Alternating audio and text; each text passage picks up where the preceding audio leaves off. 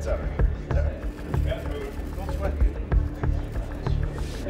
When I got out of the service, that overwhelming feeling of like anxiety and not really knowing what to do, not really knowing where to go, I really had no guidance, and so I was left to my own destruction, actually. This is Michael Person's second time in jail for drug-related theft since he left the military 5 years ago. And it's pretty different from the last. Good morning, guys. This time, Michael is one of 25 inmates in a new, experimental, veterans-only housing unit. Do you remember when you first joined the unit? I walked in here and, you know, guys that I didn't even know were coming up to me and, you know, do you need this, do you need that? We all signed that paper to defend this country. That in itself, I think, carries a huge amount of weight in the way this unit works.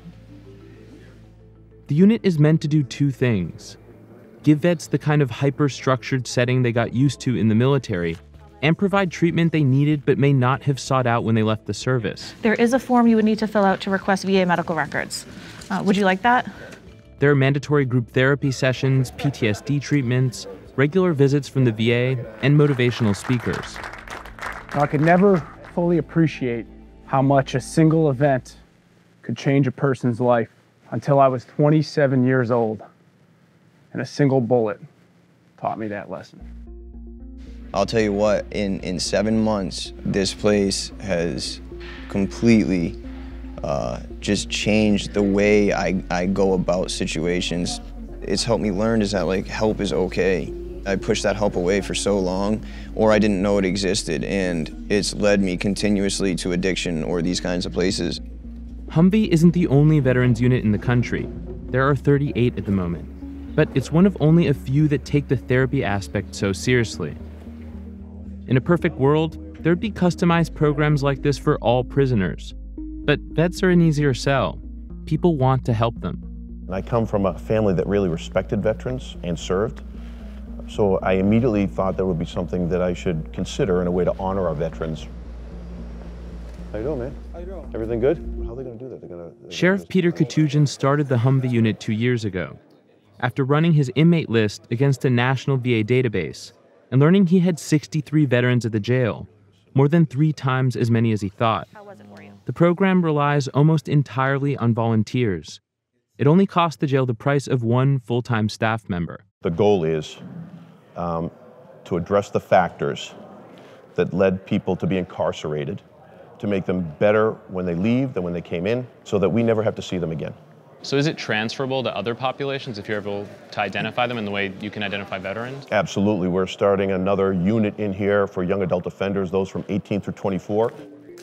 117 inmates have been released after spending at least a month in the HUMV program, and only 5 have been arrested again. If that holds up, it will be significantly lower than the 3-year recidivism rate in the rest of the state, which is almost 70%. You ever read this? I have not. Professor William Brown is a Vietnam vet who provides expert testimony in crimes committed by veterans. He thinks more jails should be offering targeted treatment for vets. The majority of these problems that the veterans have, they didn't create the problems. They volunteered to join the military and they're 18, 19. You know, what did they know about where they were going?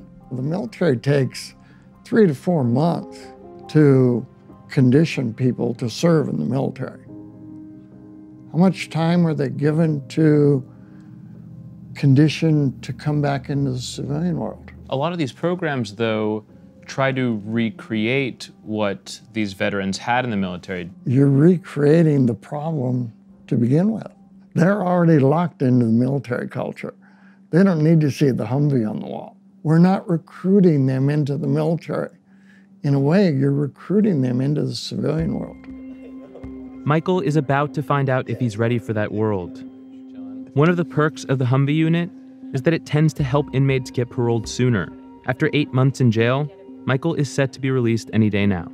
It's been a learning experience for me. This place has truly saved my life, and I'm just ready. I'm ready to move on. I'm gonna go out to lunch with my brother and my mother and squeeze the life out of them because I miss them to death. And then I'm gonna go to the VA program that I'm already accepted to and make that first phone call to my therapist to let her know that I'm out and go from there.